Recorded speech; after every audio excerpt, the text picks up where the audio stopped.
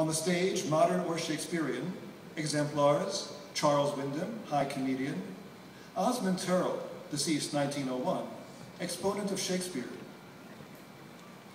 Did the host encourage his guests to chant in a modulated voice, a strange legend on an allied theme? Reassuringly, their place, where none could hear them talk, being secluded, reassured. The decocted beverages, allowing for a subsolid residual sediment of a mechanical mixture, water plus sugar plus cream plus cocoa, having been consumed. Recite the first major part of this chanted legend.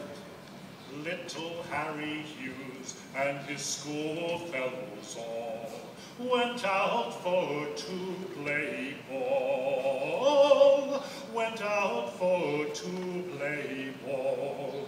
And the very first ball little Harry Hughes played, he drove it o'er the Jew's garden wall. He drove it o'er the Jew's garden wall. And the very second ball little Harry Hughes played, he broke the Jew's windows all. He broke the Jew's windows all. How did the son of Rudolph receive this first part? With unmixed feeling. Smiling, a Jew, he heard with pleasure and saw the unbroken kitchen window. Recite the second part, minor, of the legend. Then out there came the Jew's daughter, and she all dressed in green. Come back, you pretty little boy, and play your ball again, and play your ball again. I can't come back, and I won't come back without my schoolfellows all. For if my master he did hear, he'd make it a sorry ball. He'd make it a sorry ball. She took him by the lily white hand and led him across the hall, until she led him to a room where none could hear him call, where none could hear him call.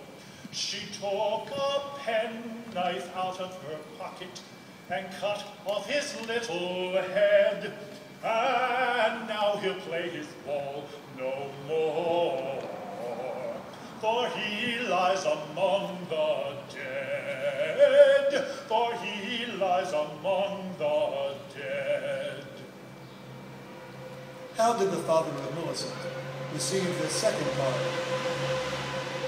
With mixed feelings, unsmiling, he heard and saw with wonder a Jew's daughter, all dressed in green.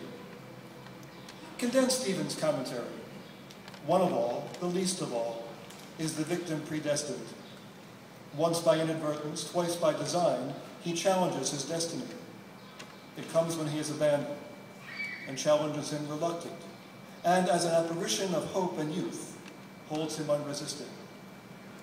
It leads him to a strange habitation, to a secret infidel apartment, and there, implacable, immolates him, consenting.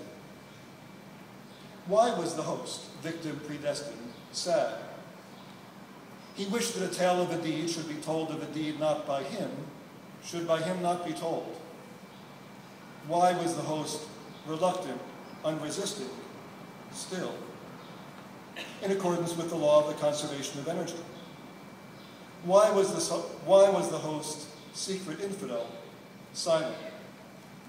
He weighed the possible evidences for and against ritual murder, the incitations of the hierarchy, the superstition of the populace, the propagation of rumor and continued fraction of erudicy, the envy of opulence, the influence of retaliation, the sporadic reappearance of atavistic delinquency, the mitigating circumstances of fanaticism, hypnotic suggestion, and somnambulism.